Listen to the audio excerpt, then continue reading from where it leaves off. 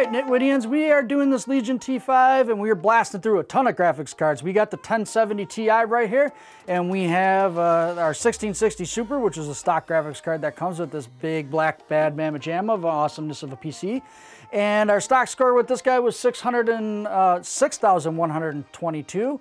And our GPU graphics score number one was 37.85, and our second graphics score was 33.67. All right, guys, we are gonna get this guy upgraded, get this guy popped in, and we are gonna run a benchmark and show you what the difference between the 1070 Ti is versus 1660 Super. Let me get things popped off and then we'll go from there. All right, Nitwittians, we are gonna get started with this and we are gonna get our PC powered down, and then we are gonna go ahead and start unplugging everything, get our network cable, our HDMI, and our power cable. Set that off the side because we'll need that for when we boot her back up. Our two thumb screws right here, we're gonna undo and then pull back, and our case is undone. Set that off the side because we don't need it right now. First thing we're gonna do is we're gonna pull the power cable right here and wiggle and jiggle. She's on out. And then snap our latch right here.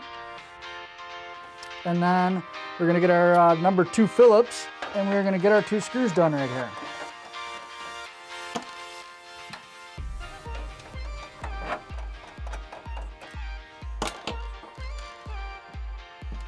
Go ahead and pull our graphics card out, kind of wiggle and jiggle, and our 1660 Super's out. Grab our PNY 1070 Ti.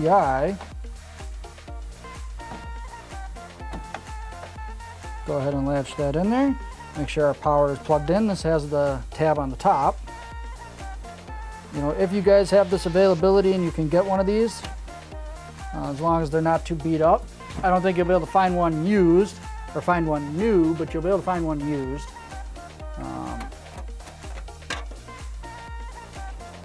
What I would do is, if you do get a used one, is as soon as you get it in your PC, and I would run some, I'd probably run like 60 or 70, I'd get 3D Mark Time Spy, sorry. I'd go get 3D Mark downloaded and installed and paid for it because it can test the card. It's only like 20, 30 bucks. And then I'd run the stress test on the GPU. Make sure it doesn't have any artifacting or stuff like that. All right, guys, we're gonna go ahead and plug everything back in, and I'll bring you back for the results with the benchmark. Hey, Nitwittians, we got the results with this 1070 Ti, and we scored 6,872. And that's a graphics score of 42.80, and then our second graphics score was 38.66. So you're only gonna gain about 10 frames per second, maybe 12 frames per second if you do wanna get a 1070 Ti.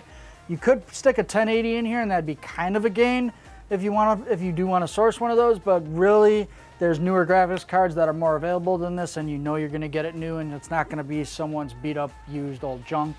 Not that old graphics cards are junk, just technology is so brittle and finicky. I would say go with something new. But if you're wondering if this will work, you know, here's the video for you guys.